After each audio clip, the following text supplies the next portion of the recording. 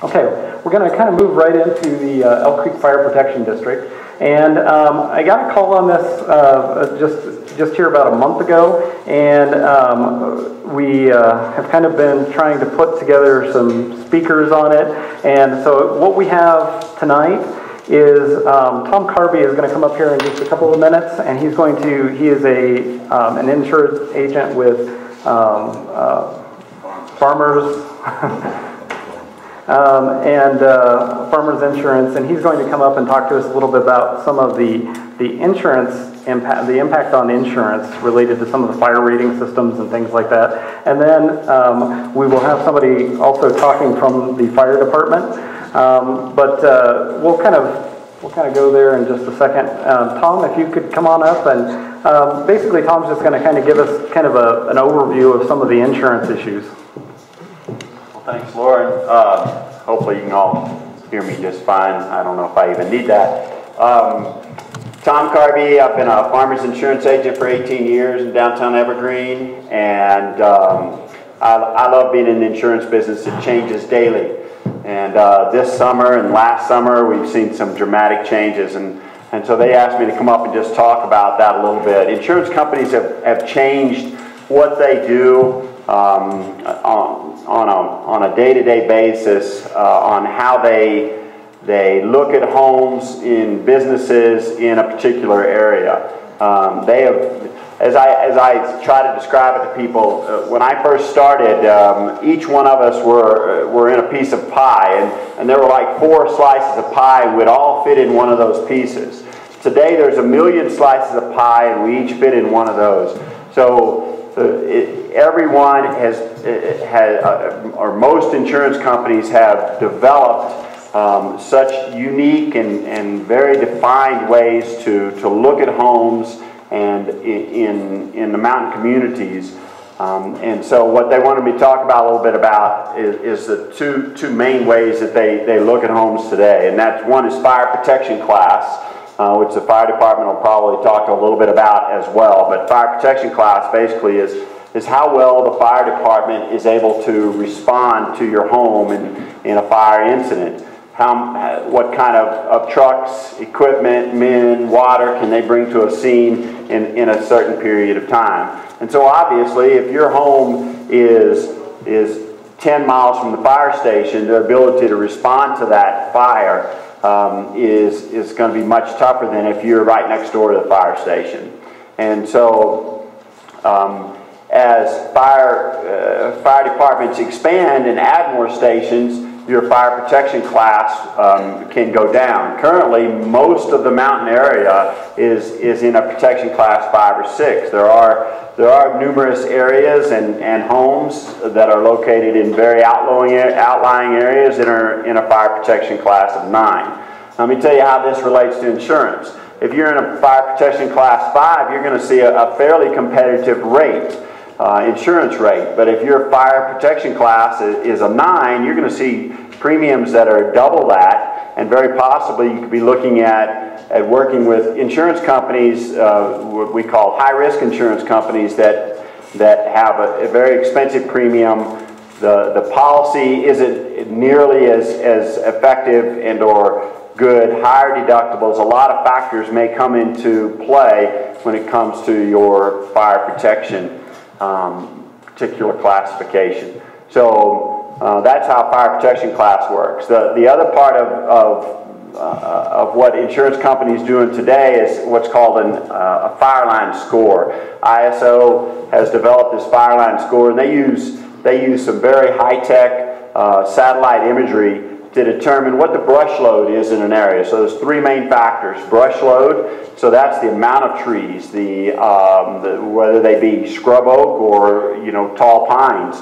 And so the amount of brush and trees and vegetation in an area that is close to your home. So that's one factor. The other factor is where is your home located at. So if it's on a dead-end street versus being right next to the highway, obviously a dead-end street, the fire department isn't going to want to try to defend that home nearly as well as they are one that's close to the highway.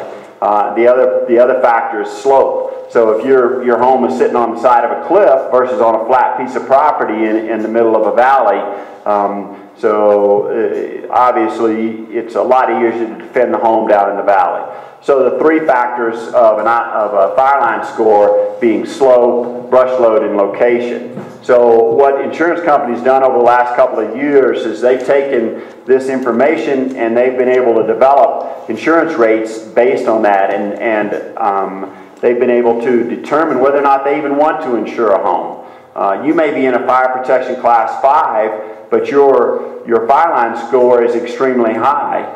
And if your fire line score is really high, an insurance company looks at that and says, we don't care what your fire protection class is, we care what your fire line score is, and we don't want to insure you because there's too much brush in your area.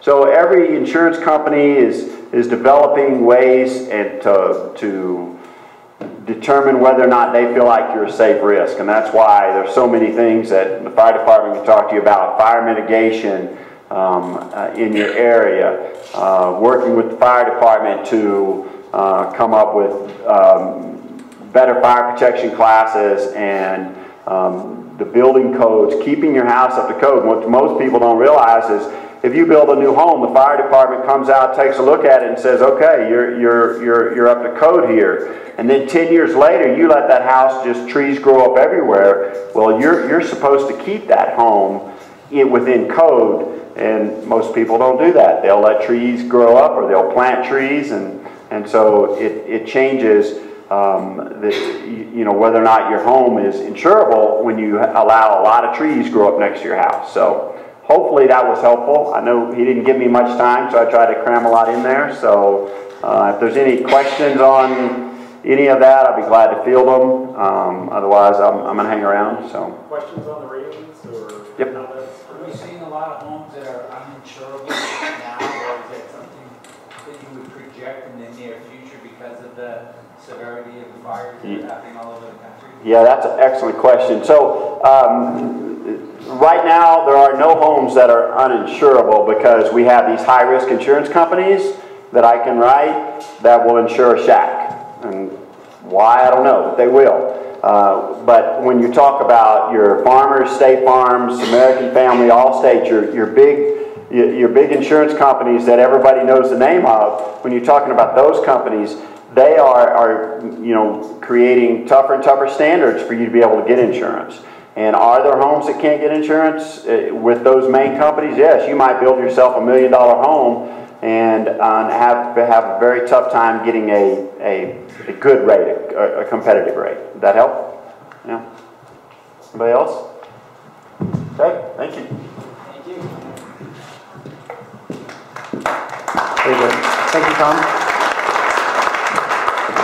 I forgot, Rod reminded me that he found an extra mic for us so that we can do questions from the audience. So I'll try and do that as we move forward here.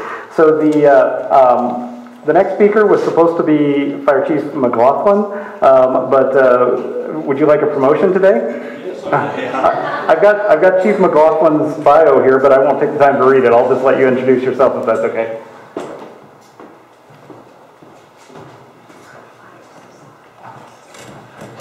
Good evening. My name is Michael Davis. I'm a volunteer firefighter with Elk Creek. I need to extend an apology to Chief McLaughlin. Was planning on being here to speak to the group. He had something come up and he's unable to attend. Imagine coming to a Tea Party meeting to talk about a tax increase. Probably a pretty crazy idea. But please try to keep in mind that we're not talking federal tax or state tax. This is your local fire department, which in my mind there's a bit of a difference.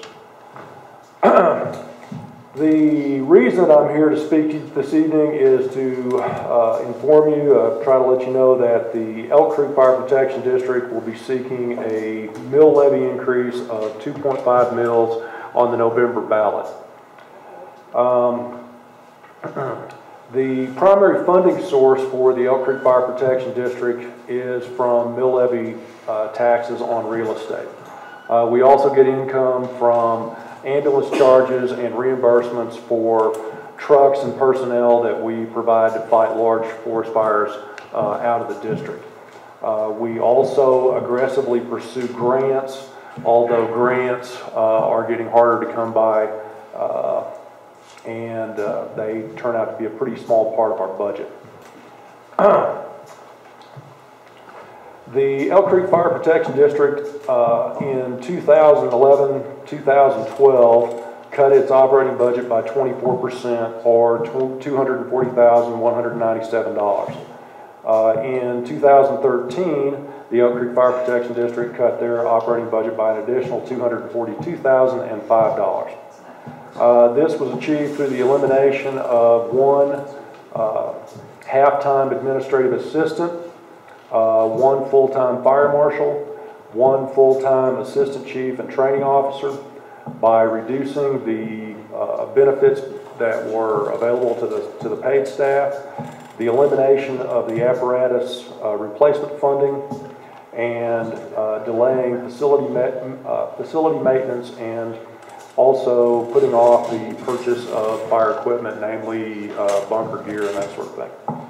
For 2014, we received a notice that property valuations in our district are going to be reduced another 3.75 to 6%. We anticipate that this will reduce our revenues by $40,000 to $65,000.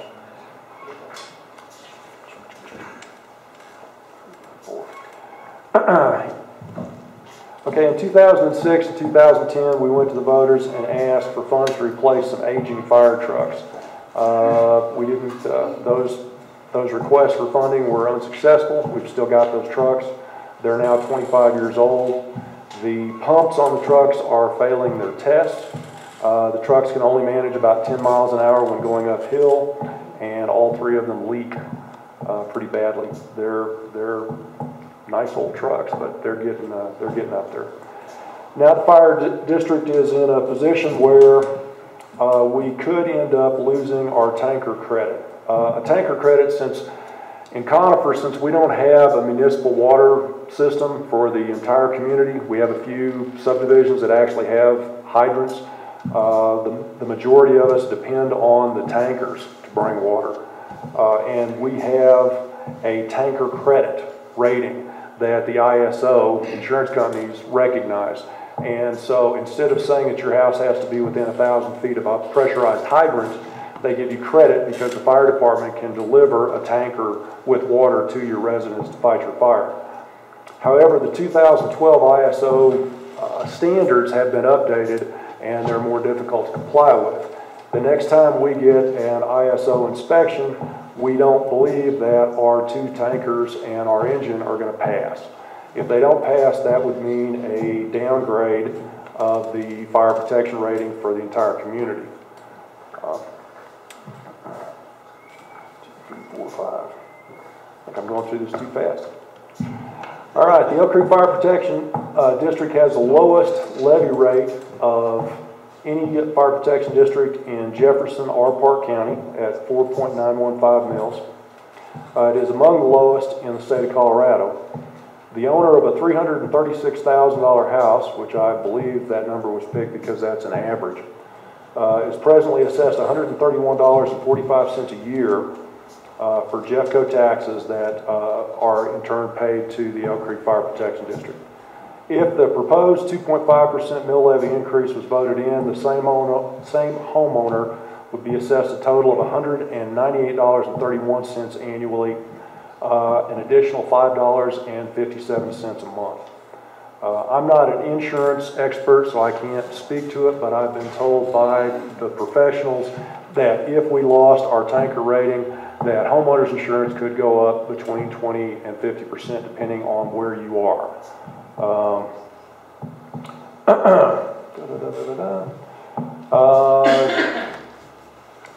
As a result of the equipment reductions, it's estimated that fires insurance would increase. As a result of the equipment reductions, it's estimated that the same homeowner, the $336,000 house, his fire insurance rate would increase $236 a year. In some cases, fire insurance policies will be canceled. In other cases, companies will not issue new policies in the district. I think we're already starting to see that. And that's basically all I've got. I can open it up for questions. If we have any questions, I'll pass the mic here. Hi, thanks for coming, Mike. My name is Bruce Ward, and I live in Pine Junction. And before that, I lived in Berlin, and I've been evacuated from my home 3 times. And I want to commend you and all of the fire department members for what you do. You put your lives on the line. And it seems to me that this is a no-brainer. There's no question in my mind that we shouldn't be supporting this mill levy, perhaps even a larger mill levy. What I understood is that in a best-case scenario, you can only really handle 1 fire at a time, given the equipment that you have in your radius. And that seems to me, in this particular time, when every day, every night, we're reading about fires, we're seeing the fires on the TV, it's all around us, and you know, I would do anything I can to help support you guys in making this mill levy happen, because I love living up here and I want our family to be safe. Well, thank you very much, sir. Question is, what can we do to help? Well, I guess the thing you can do to help is talk to your friends and your neighbors and make them aware of the situation, have them do their due diligence and try to investigate the situation, make sure that they understand it. And I'm kind of with you. I think if you understand it, it's a pretty cut and dried issue. Well, I commend you for coming here and trying to sell a tax increase to the Tea Party. But thank you. And maybe I can put some questions in your mind. My name is Mike Bartlett. I served 10 years as a volunteer with Elk Creek, 2 years as a training officer as a volunteer. I was 7 years an officer with Elk Creek. I was let go in 2012 for my political views. I was also the treasurer of the district for 4 years, so I'm pretty familiar with the finances of the district. I've been trying to get some detailed financial reports from the district, and I haven't had much luck. I did, through a friend, I got a copy of the latest assessment, and the assessor says, or the assessment says that the district overspent their budget by more than $260,000 in 2012, not saved us $250,000 as you stated. And if the budget was cut by $500,000 in the last 2 years, the budget should be coming in around $1 million, which is just about what our tax assessment is. And I just don't believe some of the figures that I'm hearing from friends of Elk Creek, and I'd really like to see some honest, detailed financial statements. Do you think the district is willing to provide information like that to the Well, I'm a volunteer firefighter for the district. I don't have any authority in that regard. I think that for myself, when the chief provides these numbers to the board, they review them with their accountants and attorneys and everybody else, and they give them to me. For me, I believe them. I think that they're honest, and that's not coming from any professional position as an accountant or auditor or anything else. I'm a firefighter, and I have faith in my department, and I don't think that they're lying to anybody. And I've seen what's going on in the department. You know, for instance, right now, we no longer have coffee. If you want a cup of coffee at our fire department, you have to bring your own coffee. We don't have bottled water because we can't afford it. The staff that shifts overnight, they no longer get cable TV because we can't afford it. They've told the staff, if you want to watch television, then you need to start up a kitty and pay for your own TV. So it's down to cutting those tiny little things. And again, you know, I'm just a rookie firefighter. I don't have access to the inner workings of the organization, but when they tell me these things, I believe them. And I don't know. I don't know how else I would advise you to contact Chief McLaughlin. I'm sorry he's not here to address your questions personally, but that would be my best advice to you. Would be go directly to him and ask him, and I'm sure he'll tell you whatever you need to know. Anything else? Yep, I have got a quick question for you. You talked about your tankers and being in old and in bad condition. One, I'd like to know, a little bit about that, and if you feel like you can reduce the tankers, you know, down to 2. You said you had 3, I believe? Currently we have 1 fire engine and 2 tankers that are over 25 years old. Okay. And out of that equipment, do you think you could replace 3 with 2 if you had modern equipment? I think my understanding, and again I apologize, they sent you the wrong guy to answer good questions. My understanding is that we need to have 1 operable tanker at each of the 4 stations. So we need 4 tankers that will pass the pump test, and it would be nice if they could actually get up the hill. Because currently, our old tanker fully loaded from station 1 will do about 7 miles an hour up Conifer Mountain. And if I lived on top of Conifer Mountain and I called the fire department, I would hope that they would be rushing to my home a little faster than 7 miles an hour. So, yeah, I don't know if I answered your question. I can actually read out of this. Go ahead. Right? Please, it go ahead. does say by making some changes in the fleet, the district can reduce the number of vehicles, the annual replacement costs, insurance, and maintenance. They can go, the revised fleet would be 17 instead of 25. And would have a total estimated replacement cost of $3.9 million. They do say that lifespan on some of these vehicles are 6 to 20 years. Ours are 25. So I guess it's even cost prohibitive to repair at this point. And I encourage you guys before you leave, this is an excellent piece of information. It's got dollar values broken down, repair costs. It's an excellent thing for you to make an educated decision. We'll have them at the table. I encourage you to grab them on your way out, but it does reference that. It does look like we can go down. Thank you. Well, okay, follow-up question. Do you know when the last ISO review was of Elk Creek, and do you know when the next one is coming out? No, I don't know when the last one was. I've been told that we could expect one in the next year or 2. The reason for the urgency as far as trying to make these changes and update this equipment is that it takes up to a year to put a new tender in service. You know, it's not like going to buy a car off the lot. You don't just go pick out the color you want or whatever. You actually start with the chassis and they build the apparatus for you. Then you have to pick it up, have it tested, certified, blah, blah, blah. Our last one, 461, we have one beautiful tender that carries 3,000 gallons. It took us almost a year to get it into service from the date it was ordered. We don't want to wait until we have the ISO test and they say these don't pass, and then it's kind of going to be too late. We're going to do 2 more quick questions here, and just in the interest of time, we need to kind of move this. Hi, I'm Melody Messmer. I'm probably one of the newest residents up here. I've been a homeowner up here about 3 weeks. Had no problems getting insurance. They didn't even look at my ISO rating. They did look at the fire line stuff, looked at the satellite picture, and said, you're good to go.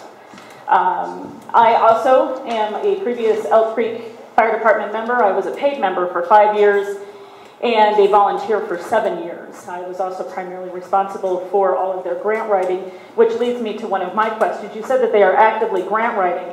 Between 2001 and 2011, Elk Creek received over $1 million in grant money, but outside funding is zeroed out on the current budget. Area surrounding departments are actively fundraising, not only through grants, but actively fundraising to fill their budget gaps, and are receiving funds well into from $80,000 to $300,000 at some of our smaller departments. What is Elk Creek doing to raise funds outside of dipping into my pocket? As I say, Elk Creek is aggressively trying to find grants. We did find a grant recently for, I believe, around $80,000 for training. One of the problems that we ran into is that some of the previous grant administration, we ended up having to pay back $20,000 because the grants that we'd gotten in the past were mismanaged. And we had to give that money back, and that wasn't in the budget, and that kind of hurt us a little bit. But yeah, we are trying to get grants. You know, an $80,000 grant is amazing. It's going to help us with our training, and we're very delighted to have it. But I think when you look at an overall budget of you know, $1 million plus, $80,000, you know, to me it's a lot of money. To a $1 million plus dollar organization, it's a small part of the budget. Does that answer your question? Pardon me? No.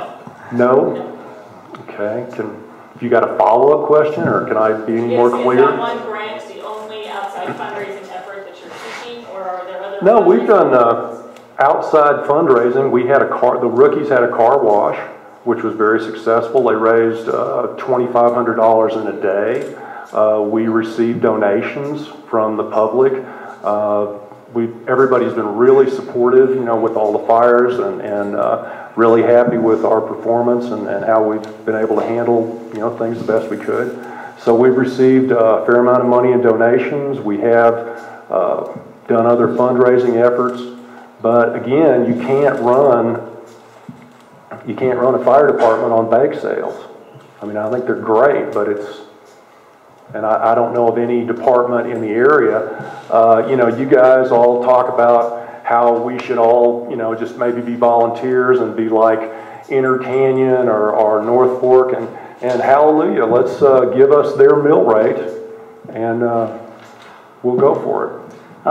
We've got an answer here on the ISO question, and then also we're going to have time for one more question after this. Tom, the ISO is due next year. And to answer the fundraising question, I've been videotaping and attending the Elk Creek meetings for over a year now, and you can find all those videos on my website, mymountaintown.com. The links are on the paper. They do talk about writing for grants and looking for fundraising, and they have been doing that over the past. They've won a couple, they've lost several. So they are actively trying it, but they are also, because they've had to reduce staff, they don't have the manpower right now to write a lot of them. And keep in mind that some of these grants they're going for are federal monies. So again, that's still your tax dollars, that's also everyone else's tax dollars, not us funding our own local department. And that's just my personal opinion on that one, but that's still money coming out of your pocket in some way, shape, or form. Any other questions? We have time for one more. Oh. Back over here. I just wanted to address the comment about giving you North Fork or Inner Canyon's mill. The mill levy is one thing, which is one of the charts that is inside your little pamphlet showing Elk Creek at the bottom of that mill levy chart, but that's only a part of it. It's the valuation of the property that brings you in your tax money. North Fork sits at a mill levy of 12, but that only brings them in $156,000. You're at a mill levy of 4.9, and that brings you in, it's brought in as much as $1.3 million, and in the past decade as low as about $970,000. So while you're lower on the mill levies, you're asking for a 50% raise when you're already getting significantly more money than the surrounding departments, just based off evaluation. So how do you justify a 50% pay raise? We justify an increase in our funding and the need to replace equipment. We can no longer accept volunteers because we don't have gear for them. We can't afford to buy bunker gear, so we're turning away volunteers. And everything that I've been shown says that we're going to end up paying more money one way or the other. We can either pay a little bit in additional taxes, or we can pay a whole lot more in insurance. And if that's the case, then I certainly know where I stand on that issue. And yes, if you have a higher density of population, a mill levy is going to go farther. But I don't know. I don't really know where you're going with that. What you'd like me to address? If you have a specific question. Michael, thank you very much. Thank you, sir. Thanks. Michael Davis, thank you.